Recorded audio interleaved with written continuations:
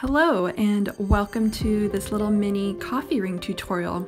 We're going to be learning how to paint these today. They can be fun accents in your sketchbook or just something to doodle with.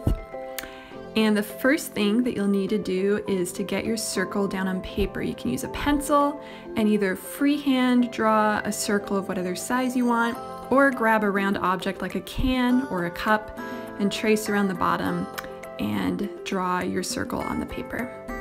And the next thing that you'll want to do is get your watercolor paints ready. To get that blended, very drying look of coffee on paper, you'll want to use several different colors and shades of brown. So go ahead and wet those and get them ready so that you can mix and blend them as you paint. Then, using a fine pointed watercolor brush, you're going to start painting around the edge of that pencil circle that you drew.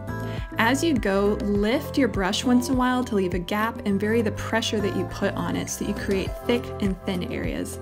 This does a really good job of mimicking the way that the coffee on the bottom of a cup would blend or smudge around on the paper.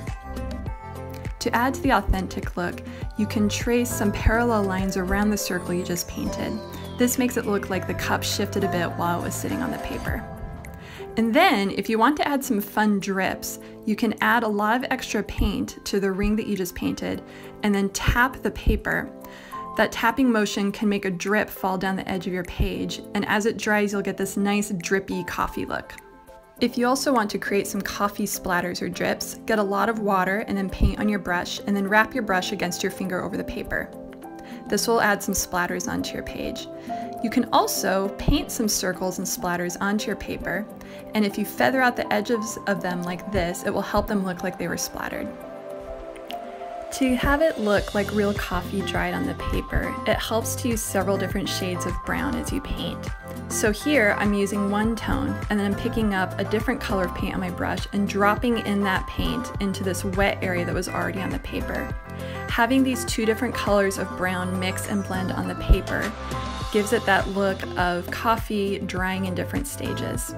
You can add some splatters like we talked about earlier. And then in this one, I'm going to draw a bigger parallel circle that echoes the original one so that it really looks like the cup was picked up and then placed back down again, leaving another coffee ring overlapping the first one. And I'm dropping in a little bit more color. Something you want is areas of both dark and light color on the ring. If you want your coffee ring to look a little less smooth, you can go back around and kind of roughen up the edges as I'm doing here. This maybe looks like a cup that got smudged around on the table or on the paper a bit before the coffee fully dried. And there's your coffee rings. Thank you so much for joining. I hope you enjoyed this and have lots of fun painting these at home.